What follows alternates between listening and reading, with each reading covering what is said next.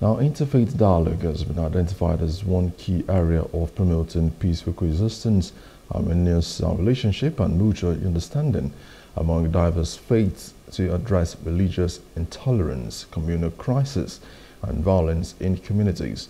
Now, this was a consensus of stakeholders after the Kaduna Interfaith Dialogue tagged Tools Inclusive and Harmonious Communities on the One Renew project organized by Search for Common Ground and Kaduna Peace Commission in this state.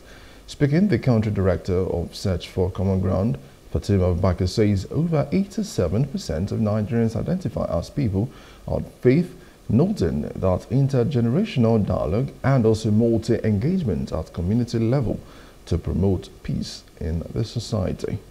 About 87% of Nigerians identify as people of faith, which means that faith is a crucial identity that could be utilized either positively or negatively, and recognizing the positive impact that faith has and how we can use it to promote peace is something that we should not take for granted. And what this means is that it is crucial to leverage on intergenerational dialogue where young people are learning from the wisdom of the elderly, and also leverage on interfaith dialogue where we explore our commonalities while understanding our differences. Multi-stakeholder engagement, especially done at community level, has been much more sustainable in bringing communities to peace.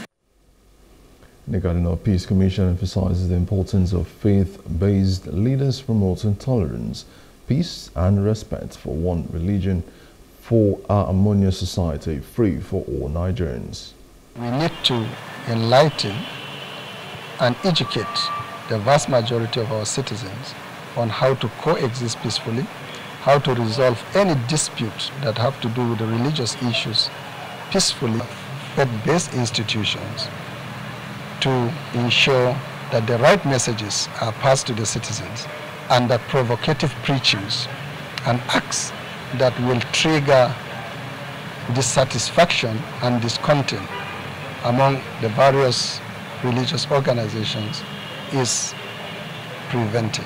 Interreligious dialogue brings about peace and progress when religions begin to interchange, talk to themselves.